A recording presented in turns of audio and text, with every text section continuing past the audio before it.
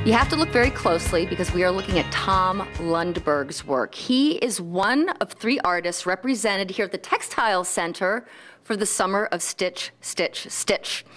3 stitches.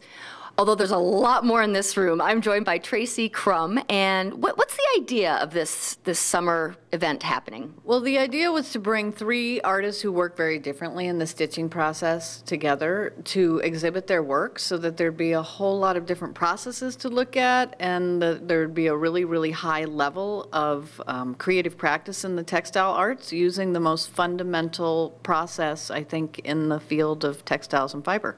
If you don't know where to go with all that inspiration, why not bring it to the Dye Lab here at the Textile Center, where many classes are going on this summer, including Shishiko, you say there. Shishiko started as Japanese mending, so it's different than Japanese embroidery, and it's part of, now in the United States, the slow stitch movement.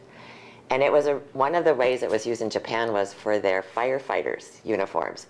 Because Japanese houses are made out of bamboo and paper, they just let them burn, and they didn't want the firefighters, so they just stitched layers of fabric together and wetted them down when they went in. So now it's used for ornamentation, and you can buy fabric with it printed on, and then you stitch it.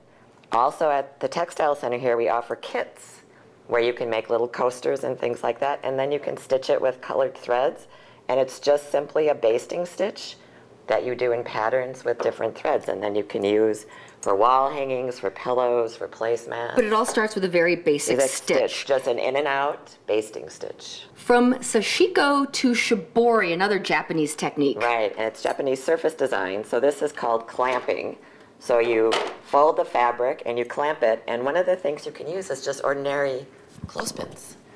And then you squirt it with dye. And then after it sits in the dye for a while, you take off the clamps, and it leaves marks. And here's the finished piece. Wow, that is super cool. We're bringing Tracy back to talk about this last class, which is pretty much what it sounds like, eco printing. So I see the eco part. How does the printing happen? Well, what happens is we take the silk out of a chemical bath and lay it out, and when the plant material is put on it, it's then rolled up and it's steamed, and there's a chemical reaction that happens between the plants, whatever's in the plants, the chlorophyll, the tannic acids, and the chemistry that's in the water bath. And the end product is something along the lines of these fabrics, which are gorgeous. This looks like a high quality professional item. You're saying people can leave from class with something that looks like this? They do. They leave from class usually with a scarf or some other yardage of fabric. Generally we're using silk, which gives it sort of this extra exquisite look to it, and it also receives the dyes really, really well from the plant materials.